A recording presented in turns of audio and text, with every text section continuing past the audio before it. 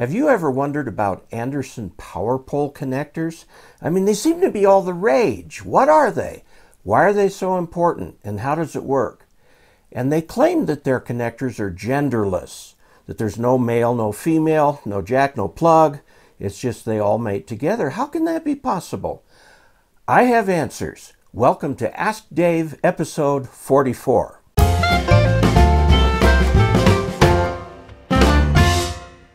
I'm Dave Kassler, amateur radio operator KE0OG, here with Ask Dave episode 44, and today we'll talk a little bit about Anderson Powerpole connectors. Anderson Powerpole connectors look sort of like this. This is a power supply from PowerWorks, okay? A company that's been really pushing the Anderson Powerpole connectors for a long time. These are the connectors right here, okay? And you take a connector like this one right here, and it just inserts right there. Okay, very easy, very quick. They'll handle 30 to 45 amps. In other words, everything that you need for a normal HF power supply. How can these connectors be genderless? What does that actually mean? Well, in most cases, like think of a typical wall plug going into the outlet. The plug has the prongs, and the outlet has something for them to go into. An outlet can't mate with an outlet, and the prongs can't mate with the prongs. But this is a case where we have truly genderless configuration where any Anderson Powerpole connector of the right size will mate with any other of the right size. And I'd like to show you just a little bit about how and why we do that in amateur radio. It's become very, very popular. If you put Anderson Powerpole connectors on your radio's power leads, you'll find that you can plug them in just about anywhere else because so many amateur radio operators use them. Let's take a look and see how they can be genderless. I've got some bits and pieces here for the Anderson Powerpole connectors. The way they work fundamentally inside is that you've got these little things that are crimped onto the end of the wire. Okay? They're just little things right there. When they come in, the connector, like this, see they meet like this, and then are like that together, pinned together, okay? So they just come in and pin together. Now let's see how that's done. In the housing, this is the housing, or hood, for the connector. The connector comes in through this way, and the connector shows up down over here. Okay, so we see that the actual conductor is the one on the bottom. All right. Now, if we take another one of these right here, like this, okay, you would think, well, they're two of the same kind, and they are. They're identical. These are identical units. But note that if you put the conducting part on the bottom on this one, the conducting part on this one on the top, that these two connectors will mate together. See? Just like that. They mate together. All right. There is no gender involved. You can connect any one of the Powerpole connectors to any other. Another unique feature of these is that they can slide onto each other. And we see right here we've got a little place to slide. Over here is a place that will receive a slider on two sides. So we'll take this and we'll just put this black one with the slot right there. We'll pick the one like that, push them together, and voila, you've got a connector that connects together. And they're the same distance apart all the time. You can take them apart, rearrange them if you happen to do them incorrectly. So what I'm going to show now is the amateur radio standard for the connectors. This is an extension cord that I made for 12 volts. Okay, these are most normally used at 12 volts in amateur radio. Now the Anderson Powerpole connectors are made in a wide variety of sizes, but in amateur radio we use these. Okay, and this extension cord will connect back on itself. Okay. Just as was shown earlier, here you see this is the amateur standard configuration for these. When you look at the conductor part, it's on the bottom, think that red to black, positive to negative. Okay, a good way of thinking that is be positive, not negative. Okay, so that this is the one that goes on the left. Now, if we look at how these go into a power supply like this, so this is the power supply, and we just plug it in. That's all there is to it. And when we want to disconnect it, pull on the plug, not the cord. We disconnect it. It's very easy to connect, disconnect things. And if everybody's using Powerpole connectors, it just really makes it a lot easier. Now, most power supplies come with these binding posts. And you have to kind of lift them up like this. Okay. And then your wire, bare wire, comes in like this and connects here. And you screw that down and screw this one down. And lo and behold, you've got your wire connected there. And almost all power supplies will have these connectors on there. Note this little silver band around the plus connector. That is conducting. So if you drop something in between here, you can short the supply out. A good supply is protected against that sort of thing. This, by the way, is a nice little power supply that's been out on the market for a long time from PowerWorks. And it's a switching power supply. It's 25 amps, actually. It'll go up to 30 on peak, and it's perfectly capable of powering a modern HF 100 watt radio. Okay, how are these Powerpole connectors put on? This is one of the things, you know, you can buy this kind of thing where the connectors are already mounted on cables and stuff like that, and you'll have to pay for that. The cost is in the connectors and in the mounting, not in the wires so much. So you'll find that a 5-foot cable will cost not much more than a 3-foot cable. I prefer to purchase wire in bulk. This happens to be 12 gauge stranded wire. That's really important if you're going to deal with wire, that it be stranded. It's just so much easier to deal with. Plus, if you flex it a little bit, it won't break. This particular wire comes from a company called bulkwire.com, something that you can buy, 14 gauge and 100 feet. And red black zip cord is what they call it there. And I bought 100 feet of it. I've used a lot of it. Okay, so what we're going to do is put this thing together.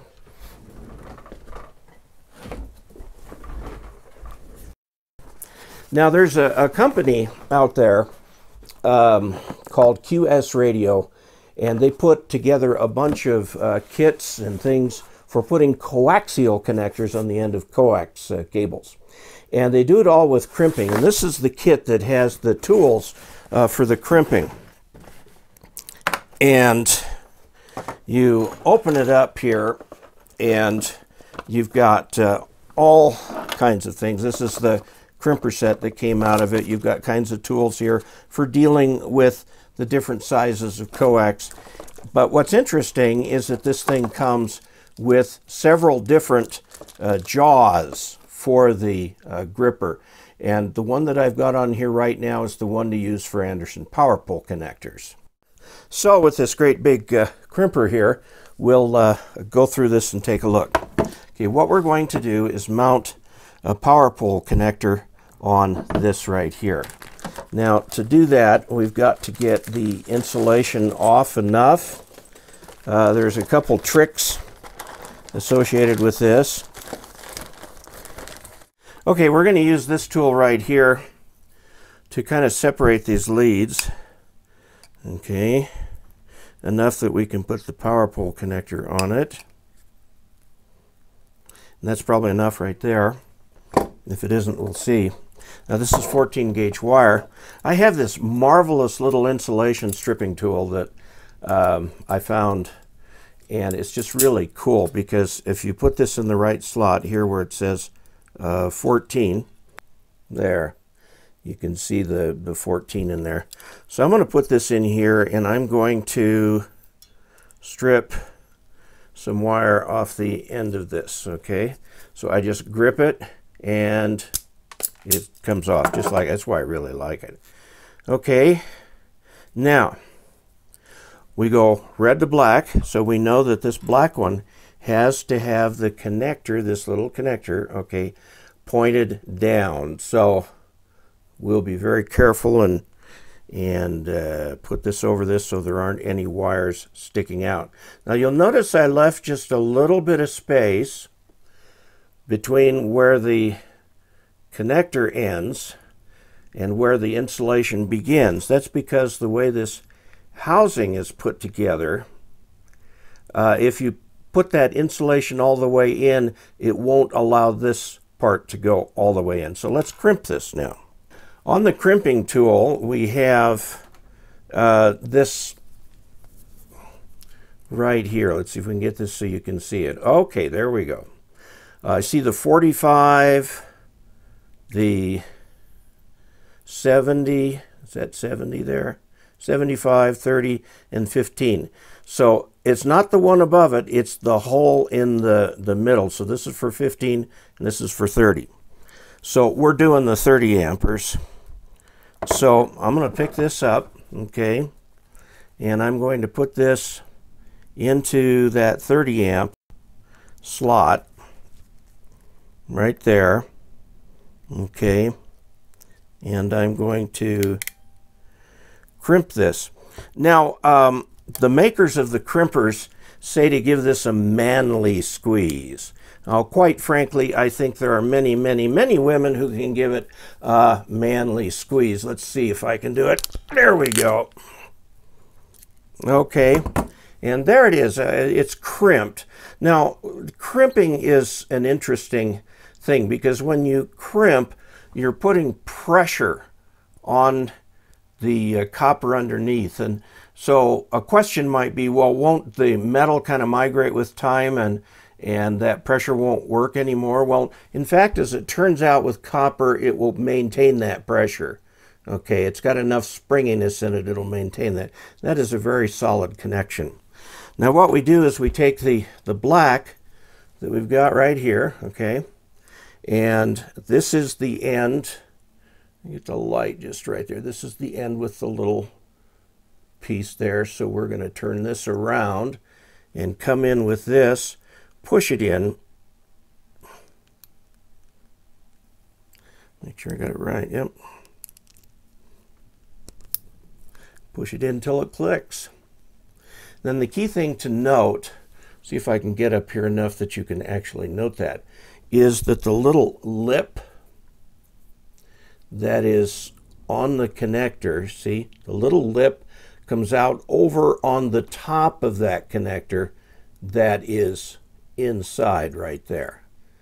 Okay, so now let me quickly do the one for the positive. So now, and remember I left a little bit of cable that didn't have insulation on it. Now if you note in the cable itself, that part is entirely within the housing, so it's insulated right up to there.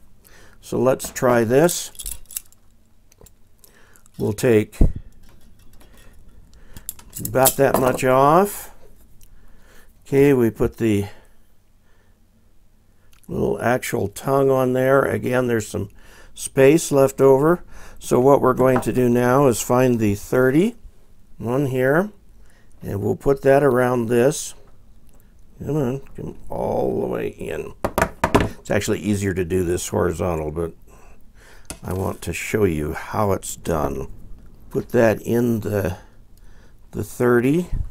Let's get it twisted around the right way there. Okay.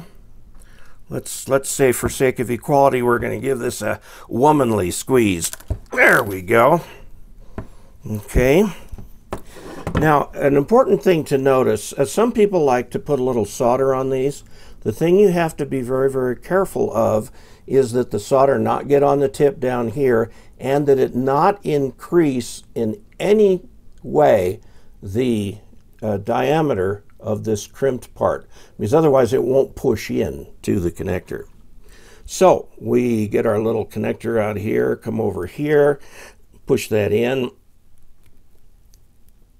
with the kind of squeeze an old man would do. And there we have the two connectors. They're not together. Now watch this. Pull this one over. Let's get it this way.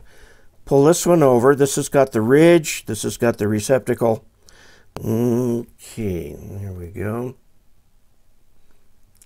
Right up to there. Make them even. And you've got your connector. Now there is a way to make that connector hold, because obviously we just slid it in. We could just slide it right back out. We don't want to do that, of course, but what we will do is there's a little itty bitty teensy weensy pin that goes in that hole right there that you can tap down in there. Some people put tiny little tie wraps in there and so on. We don't need to bother with that, but what I will show you is that now this mates with that, and we've got polarity correct. Okay, there's no way to put it on backwards. It just will not go backwards. It only goes forward, like that. Now, one thing you have to note is that if you put too much pull, like a transceiver, and you pull it out, you can actually pull the connector off of this thing. So make sure you've got enough looseness in your cable. If you've got these in extension cord format, you'll note the two holes there. You could just wire them, put a real thin little wire there, or string or something, fishing line, hold that together. Okay, so in conclusion, Anderson Powerpole connectors allow a standard way of connecting power to amateur radio equipment. You're starting to see more and more rigs come out with the Powerpole connector right on the back rather than a proprietary or a Molex connector. So, pretty cool, neat to know about. Until next time, 73.